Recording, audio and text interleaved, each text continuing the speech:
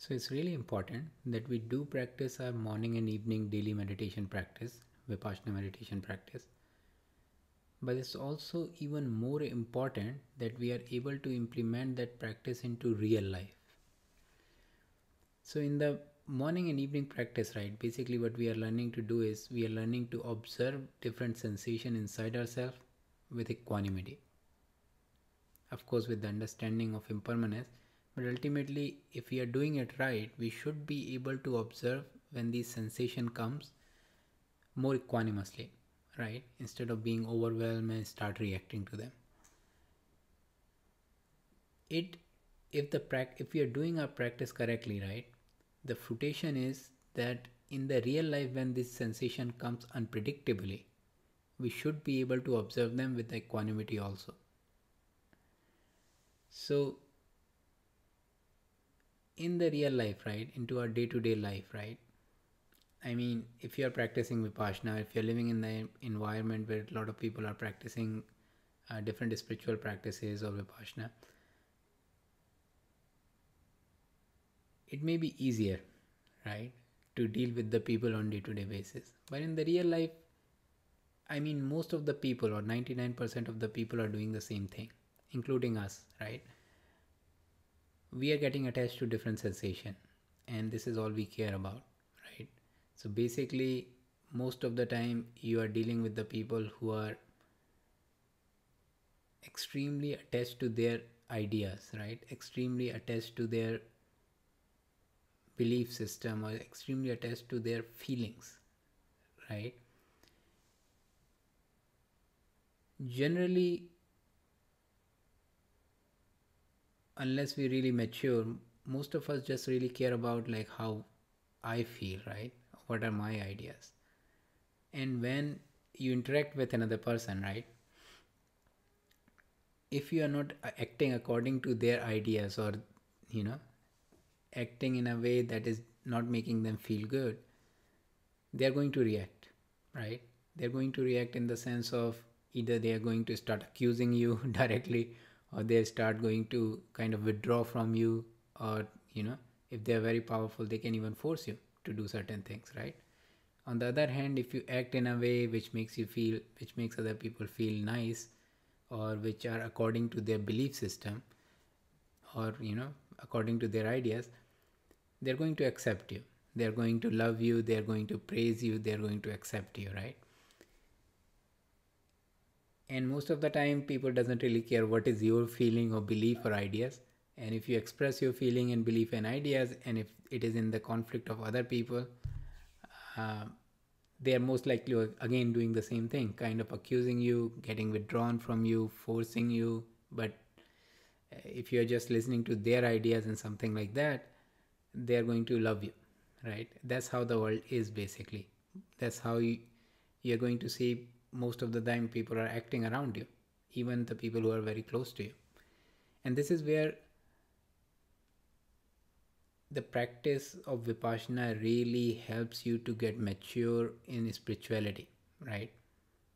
If you're like, so if you're practicing it right, right, these moments when people are reacting towards you, right, because you're doing something not aligned with, you know, their belief system or feelings, that reaction is going to produce uncomfortable sensation inside yourself, right?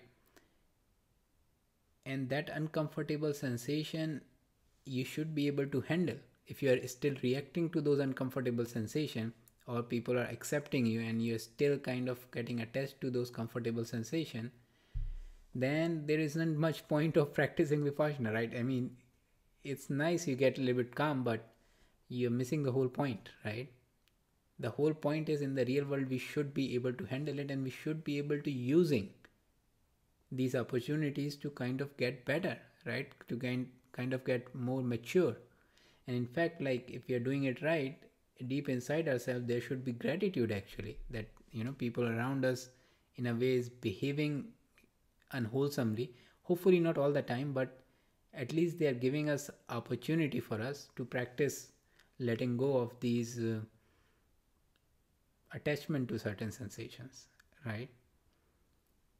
So it's really important that we actually do practice it, and at least we should be able to, we should be comfortable with being rejected or being, accused, and being, people being withdrawn from us, people being accepting us, and all these basic few, common things that we have to deal with on day to day basis, right?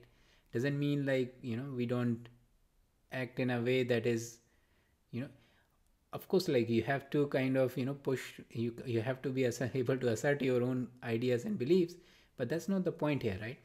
The point is, did you lose the center, like did you lose your equanimity, right? When somebody was kind of out of balance and they were kind of accusing you or doing all these different things, did you lose the balance or did you maintain your balance inside? And then if you are able to maintain the balance, right, if you're able to maintain equanimity, your response is generally very very good, right? If somebody, I mean, there's nothing more attractive, right, in any form of relationship, when somebody has lost their balance and they are just reacting, and internally you are in a complete balance, right, and you are not reacting to that imbalanced state, right? When somebody is kind of accusing you, and there is like a very clear understanding, there's nothing, I mean, the person not even listening to you, right? There's nothing really wrong or something unwholesome you are doing. It's just that person is not, you know uh, under control. They, I mean, person, first of all, it's like really sad that nobody has taught them like this whole attachment thing you need to be careful about, and they're just lost in their own world, right? And you can see that if you are still in the equanimous state, when somebody is out of balance and they are reacting towards you also, right? So at least we should be able to handle these basics, reaction from the people, right? Reaction of being accepted, reaction of kind of, being accused, withdrawn from, and being pushed to do something, right? And I think the life becomes really beautiful when you're able to do that, right?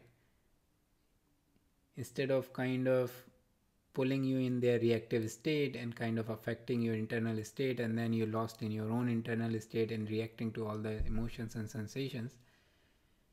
Once we are able to reach the point where we can handle these kind of, external stimulus, you will feel a lot more free, right? A lot more liberated. Like that's the whole point of Vipassana, like gradual liberation. And that's how I think, in my opinion, you can also assess how much your practice actually helping you to grow, right? And this is also why serving in the Vipassana centers could be very very useful, because what happens is, like in daily life, it's really really difficult, right, when people are reacting like this all the time around you, and pretty much this is happening all the time, right, in a different format. At least in the Vipassana center also the same thing happens. Like when you're serving, people are reacting around you, the other servers are reacting around you, right? Sometimes the people who are attending the course, they are reacting very badly, but because the environment is like that, mostly it is mostly it is silent, and you are also practicing quite a lot of meditation at that point, it is much more slower, right? The whole experience comes to you much more slower, and you have a more time to kind of practice it slowly, right? So it's much better place to kind of develop this muscle to be able to handle different reactions from other people, and then bring it to in the real life, right? And I think the more we are able to handle these reactions from other people, the more compassion and gratitude automatically builds inside ourselves, right? Otherwise, unless we can handle these emotions inside ourselves, uh, it's very unlikely there's any kind of gratitude or any kind of compassion is really building up, right? We might be having like a wholesome ideology, or we might be having like a more emotional heart, but unless we really able to handle our own inner states, it's very unlikely we are going to be able to develop compassion.